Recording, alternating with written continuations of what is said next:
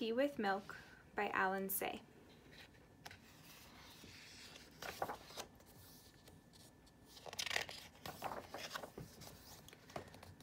From the window in her room, the girl could see the city of San Francisco. She imagined that it was a city of many palaces, and one day her father would take her there. He had promised, riding on a paddle steamer across the shining bay. Her parents called her Ma-chan, which was short for Masako, and spoke to her in Japanese. Everyone else called her May and talked with her in English. At home, she had rice and miso soup and plain green tea for breakfast. At her friends' houses, she ate pancakes and muffins and drank tea with milk and sugar. When she graduated from high school, she wanted to go to college and then live in San Francisco, but her parents were homesick and decided to return to Japan, which was their homeland. The daughter was sad. She did not want to leave the only home she had ever known. Once they arrived in Japan, she felt even worse. Her new home was drafty with windows made of paper. She had to wear kimonos and sit on floors until her legs went numb. No one called her May, and Masako sounded like someone else's name. There were no more pancakes or omelets, fried chicken or spaghetti. I'll never get used to this place, she thought with a heavy heart. Worst of all, Masako had to attend high school all over again. To learn her own language, her mother said, she could not make friends with any of the other students. They called her Gajin and laughed at her.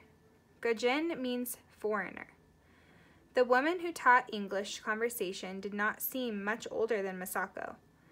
Maybe she'll be my friend, Masako thought, but the teacher refused to speak English with her.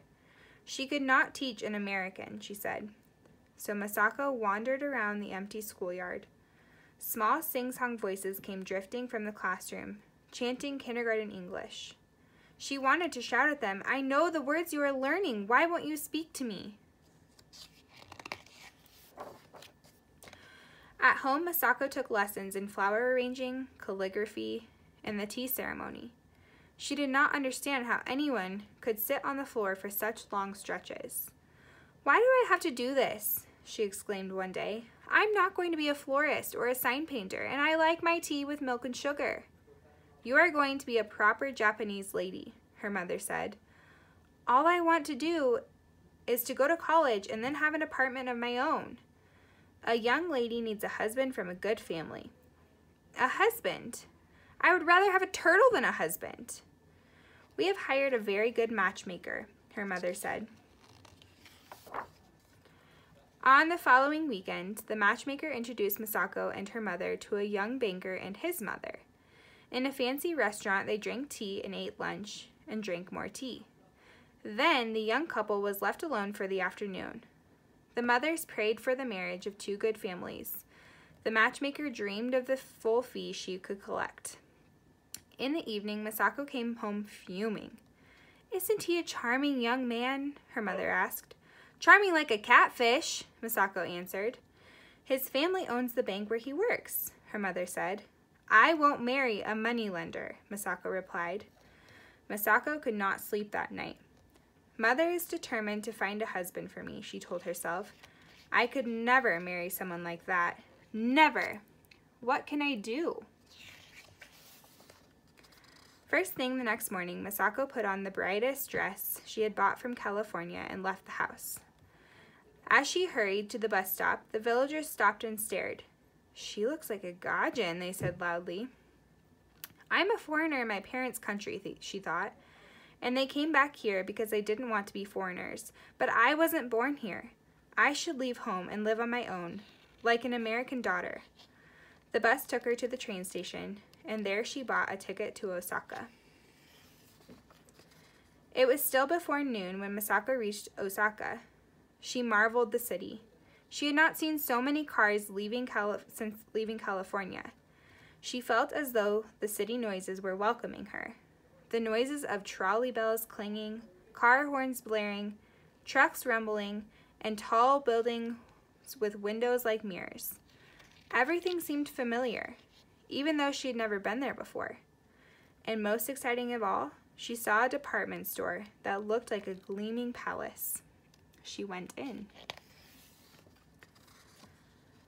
Once she was inside, it was Misako who stared. There were beautiful things to buy. There were restaurants and cafes and hair salons, even a theater. Am I really in Japan? She wondered. She walked aimlessly, whispering to herself. What if maybe I should... Her heart beat faster and faster. She felt dizzy and confused. Finally, she went up to the office and asked if there were job openings. A clerk handed her an application form. As Misako filled it out, she thanked her mother for making her attend the Japanese high school for the calligraphy lessons. In the evening, she sent a telegram to her parents. She was going to live and work in the city. She would come and get her clothes on the weekend. The next morning, Misako returned to the department store office. No one had read her application yet, the clerk said. Misako asked to see the manager. She was very insistent. After a while, a supervisor interviewed her. Can you really drive a car? He asked, looking at her application. I've never seen a woman drive. Many women drive in America, she said. I see. He nodded and picked up his telephone. Soon a girl appeared and took Misako to a changing room and gave her a uniform. An hour later, Misako was driving an elevator cage up and down, bowing to customers and announcing the floors. She rented a room in a rooming house for university students. Her parents were not happy, especially her mother. It was shameful for ladies to work, she said. Misako did not tell her she was an elevator girl.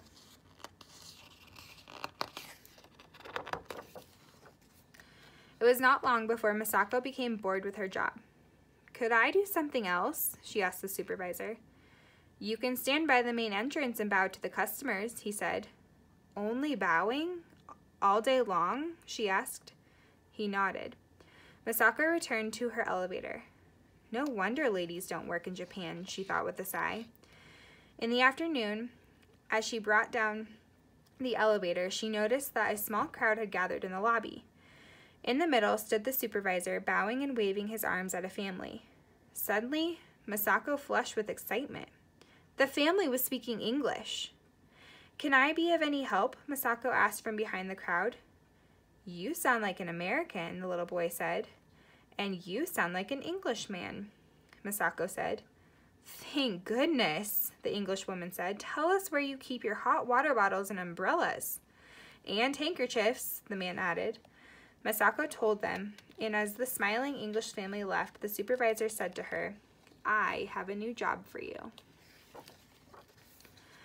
Misako became the store's guide for foreign businessmen. She had to wear a kimono for the job. How funny, she thought, that she had to look like a Japanese lady to speak English. The odd thing was that the kimono did not seem so uncomfortable now.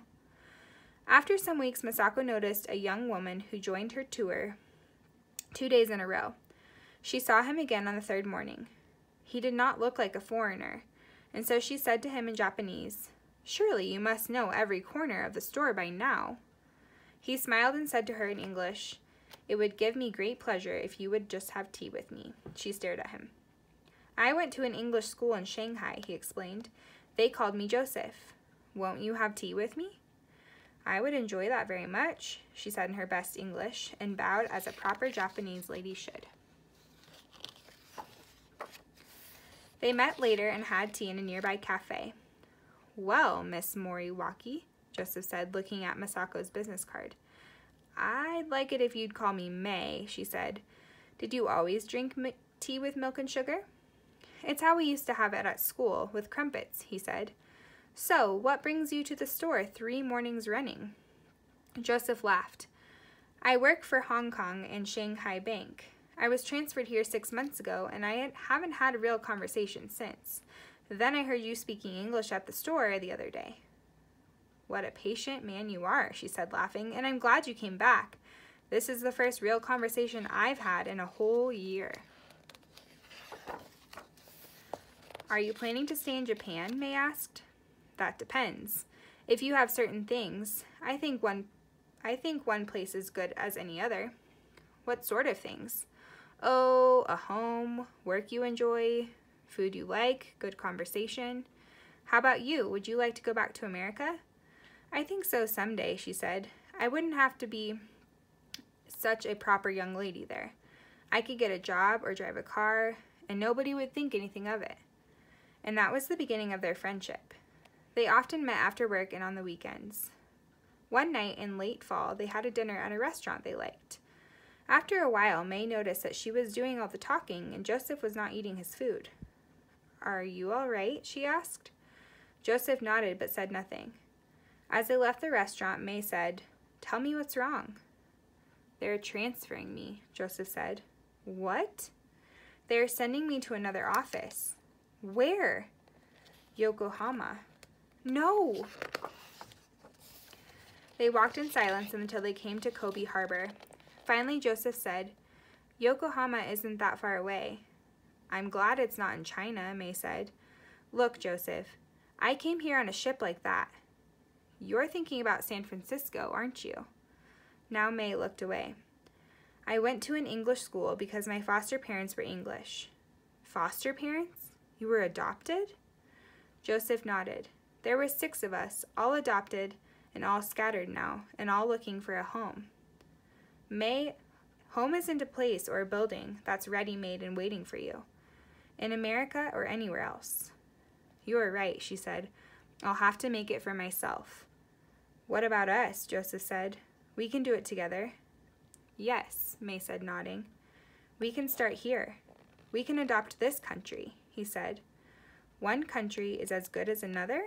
May smiled. Yes, Joseph. Let's make a home. So they were married in Yokohama and made a home there. I was their first child. My father called my mother May, but to everyone else she was Misako. At home they spoke English to each other and Japanese to me.